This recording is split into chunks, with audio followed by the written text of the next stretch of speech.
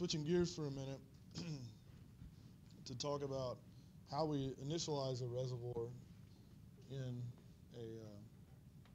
a multi-phase calculation. And here we're only going to talk about two-phase, so oil and water.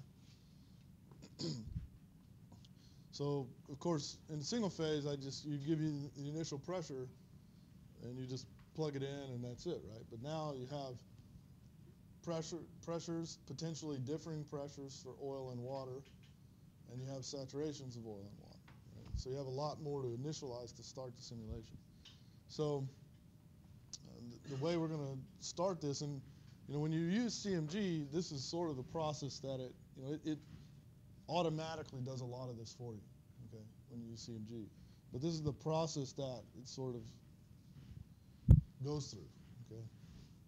So you start, the initial kind of starting point is the water pressure at a reference point, and the best one is the water oil contact line.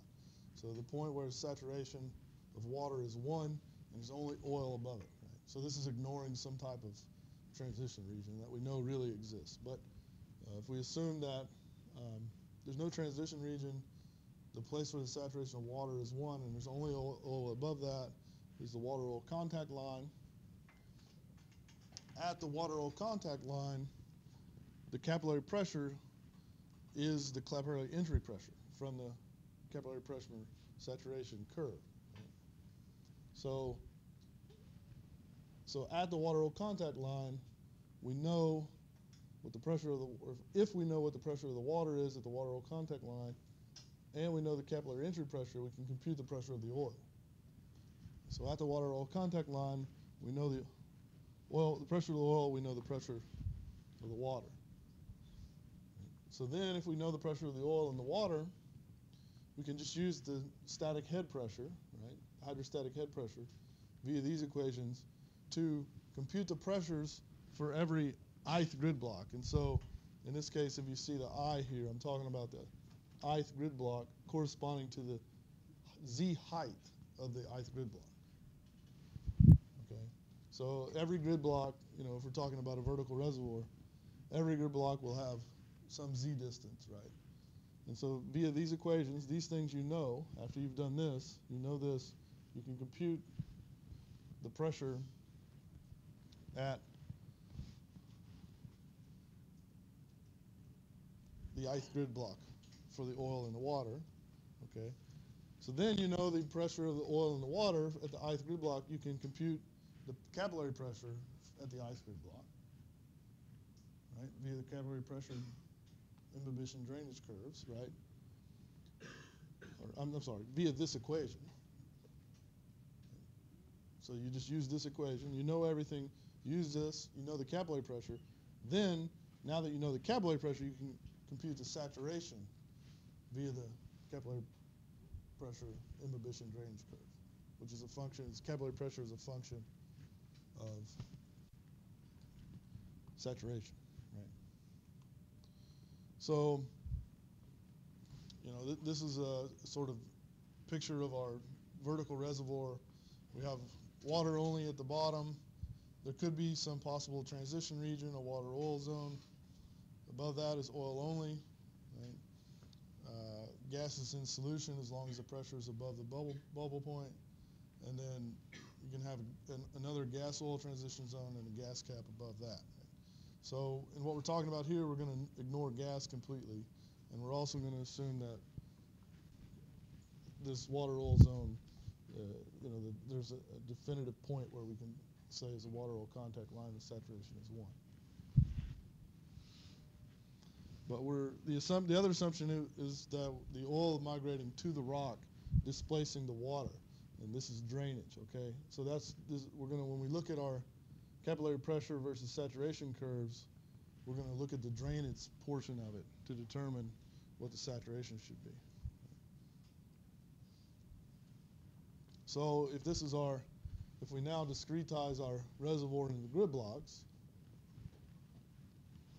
we're going to go to the water oil contact line. That's where the saturation is 1. Okay, and then these steps over here are the same as what were on the previous page, right? So we're going to go to the water oil contact line. And here, then here we know the capillary pressure is the capillary entry pressure, PD, right? And so at that point, then we can initialize, we have this point that we can initialize these two curves, the blue line being the curve associated with the hydrostatic head of water, right? The black line being associated with the hydrostatic head of oil.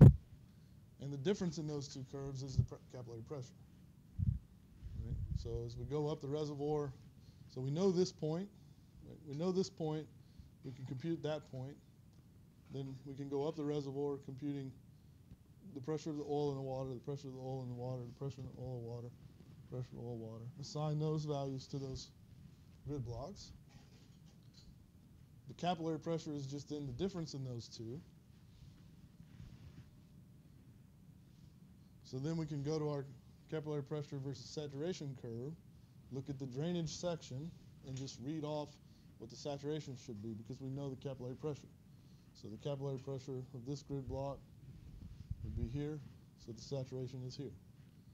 Capillary pressure of this grid block is here, so the saturation is here. And that's how we initialize the reservoir. So whenever you go into CMG, this is sort of all automatically done for you. And in fact, there's for a wide class of sort of common reservoir rocks, it in fact already has tables of capillary pressure versus saturation. So you don't even have to upload them. You just go and select, Brea sandstone, and it'll have this for you. But you can certainly, if you have your own, capillary pressure versus saturation data, then you can upload that, and it'll tabulate it and then initialize the reservoir via that data. So when you do that, then you'll get some water saturation profile that looks like this. So at the water oil contact line, the water saturation is 1, and then it goes on to the residual water saturation. So that's just a repeat of the first slide. We'll go through that process. So